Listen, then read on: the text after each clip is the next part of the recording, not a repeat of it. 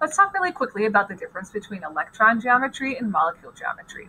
So if we look here, I'm going to turn on my electron geometry, my molecule geometry, and my bond angles. So for electron geometry, let's just look at that for a second. So you'll see I have 3 bonds here, and my bond angle is 120 degrees. This is called trigonal planar. So it's like a triangle, and it's flat, trigonal planar. Now, if I get rid of one of these bonds and replace it with a lone pair of electrons, that's a pair of electrons that's not shared. It's just on its own, a lone pair of electrons. You'll notice my bond angle is still 120 degrees. So whether it's electrons shared in a bond or electrons in a lone pair, they're acting the same. They're still repelling each other. So this is what we call an electron domain. So it's an area of electrons. It's going to create a specific bond angle from the repulsions. It's called the Weissenberg model, valence shell electron repulsion. So valence shell electron pair repulsion model. So it doesn't matter whether the electron pair is shared or a lone pair, they're still going to repel each other the same. So that's what we call, again, an electron domain. So electron geometry is based on electron domains. So check out the names here. I'm going to stick those bonds back in. So when I have just bonds, the molecule geometry and the electron geometry are the same. But let's replace one of these bonds with a lone pair. So you'll see my molecule geometry is octahedral, my electron geometry is octahedral. If I replace it with a lone pair, my electron geometry is still octahedral because I have 1, 2, 3, 4, 5, 6 electron domains. So 5 bonds, 1 lone pair, 6 total domains, octahedral electron geometry.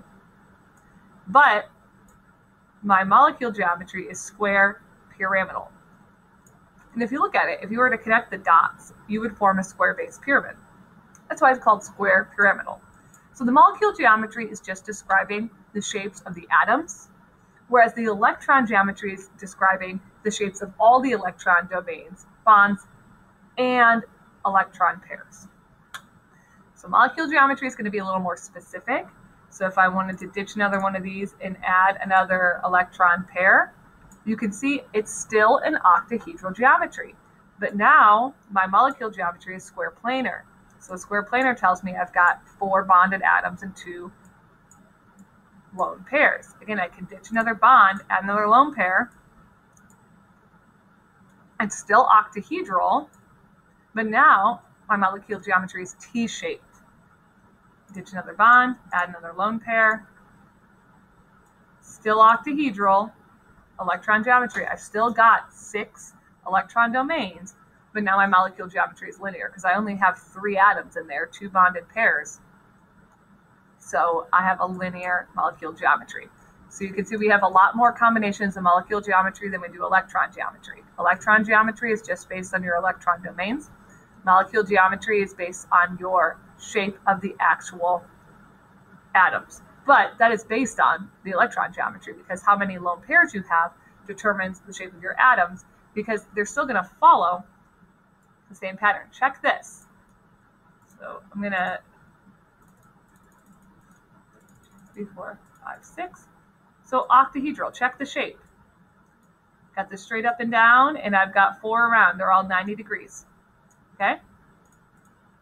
Throw in a lone pair. It's still the same shape. It's still 4 around at 90 degrees. It's just now this lone pair is here instead of the stick up and down. Same thing here. It's still the same shape. So even though the molecule geometry is different because the atoms look like they're different, they're really not arranged any differently. There's just less of them. And the lone pairs are taking up that space that the atoms were in. So the molecule geometry is totally determined by the electron geometry and then just adjusted the number of lone pairs.